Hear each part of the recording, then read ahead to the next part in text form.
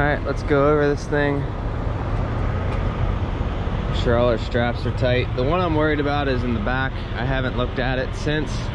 Just kind of hoping I didn't lose any straps. Looks like one's already fallen. Yeah, we didn't lose that one, but that one fell. Not too bad.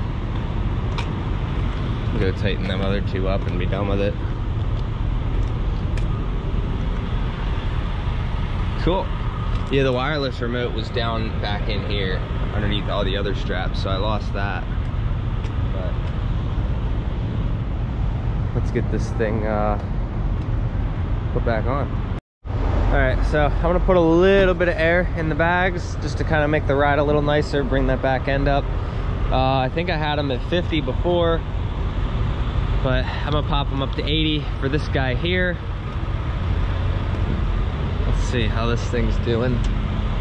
Oh yeah, she ain't going anywhere. That's awesome. Ugh. Other than that, I got my straps retightened. I have the winch tight so that, like, if anything were to happen, it's not gonna fall off. But like, this is probably one of those, just like, how do you actually strap one of these things, you know? Oh man, I do like this strap here. Like, I can at least go over the wheel here, but like, it's back these guys here that you really can't. So yeah, I'm gonna go get a scale ticket. I filled up yesterday at the TA in New Jersey, and there was a pilot next to it, and not one of those places had a scale, so I couldn't weigh myself. I wanted to weigh myself empty, but I couldn't. So whatever. I'm just gonna throw some air in the bags now, scale me out, and you guys can see we have so much more distance back here. I flipped the ball around, and it kind of sucks because I was running this to here, like I've seen other guys do, and when the ball was closer to the front, I could make wide turns all day. Now that I've moved it back 6 inches, not only am I 67.5 feet, but every time I'd take a sharp turn, like going over a mountain or something, it would pull the breakaway controller out, and then bam, I have locked up brakes. That sucked. All right, we're about to pull out. I just went and got a scale ticket with, I didn't use like the full tank, but like I have half a tank in the main tank, and then, you know, a full tank in the back. So I weigh 23,500 pounds. So we are well underweight, guys. Well underweight. So let's get this thing out of here. And what are you doing? Dude, nobody wants to learn how to drive these days. So let's go on the road. 12.5 hours to go. We'll be dropping tomorrow. All right, well, there goes we're in Maryland, first scale house with the new labels on. And I pulled a little too far over the scale. They said back up, you know, go over it, but I only weigh 23.5. GVW's on the window, says 26,000, ain't hiding anything. Which I even have the VIN number on the truck, so if there was like any legal, like, nothing is hidden with those labels. With the VIN number and all that, they know the owner of the truck, so that means we're good in Maryland. We are good. First scale house. I'm surprised they were open on a Sunday, but we'll see how the rest of the trip goes. But yeah, we got the green exit to I-95. All right, stopping at a Wendy's, trying to figure out how to get out of here, because there's a spot, like, I could probably like back in here, but like, I don't even know how to get out. And this says the only exit is like down over there, so it's like I'm probably gonna end up having to back out. This ain't gonna be fun. All right, just fancy backed her without taking the shades off. Blindside back, got out of it. Didn't take long, actually. That was pretty simple. They gave me way more room than I needed. All right, we're a couple miles south of the border. I decided to stop at Burger King again, even though I stopped at Wendy's earlier. And they don't have mozzarella sticks, but you know what they do have? A load of 3 on my trailer.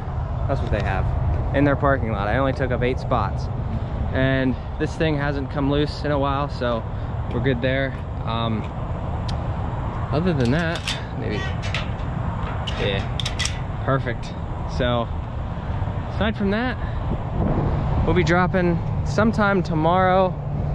And only one scale house has been open the whole way down. So, and I looked at the scale ticket earlier. So I crossed, it was only the Maryland scale, and the truck from the factory came with a 6,000 pound rear axle, but with the dually swap, I have 8,560 pounds on the rear axle.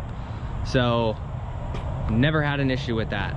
I see so many people complaining about, oh, your weights are off, this and that, and it's like, I had my own authority before. I had a second truck like this, a 2500 with a dually swap, and I ran that for a year with both of these trucks with the dually swaps.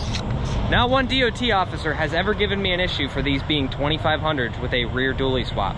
Rules change. You don't know everything. I don't know everything.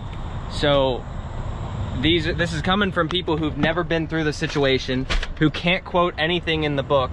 Like you guys can see, GVWR 9,000, and then we also have 5,200 pound front axle, 6,000 pound rear axle.